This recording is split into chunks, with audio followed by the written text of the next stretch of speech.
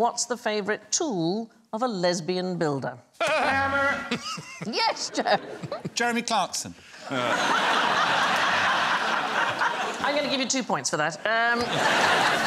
Is it a female-to-female hose augmenter? Wow. It's a great thought, but no, it isn't. I don't know what that is, but it's made me aroused. Yeah. Is it a man flange? I don't know what it is, but I'm aroused again. Yeah. Can I just show you my toolbox? Oh. That's the most excited I've been with a prop. Wait, I think I know. Is it the special lesbian glue?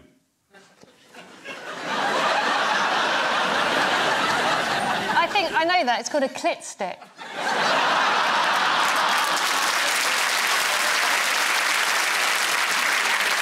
Clit stick? Yes, I'm writing that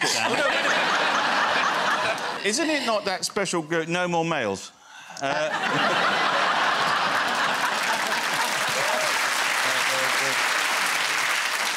OK, I will show you... I'm writing down clit stick also. What's this? OK, so this... Oh, it's one of those. It's a flexible... a lesbian rule. Yeah, it remembers the shape of whatever you measure. So, for example, should I wish to measure this particular watermelon, you do it like that. Measuring watermelons, classic lesbian. I know, right?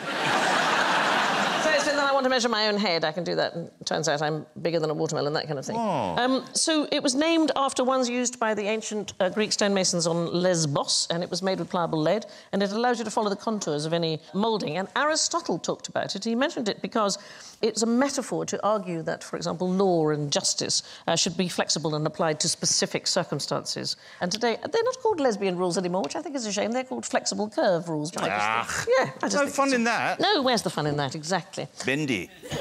Bendy lady Bendy stick. Wendy. It's a Bendy Wendy.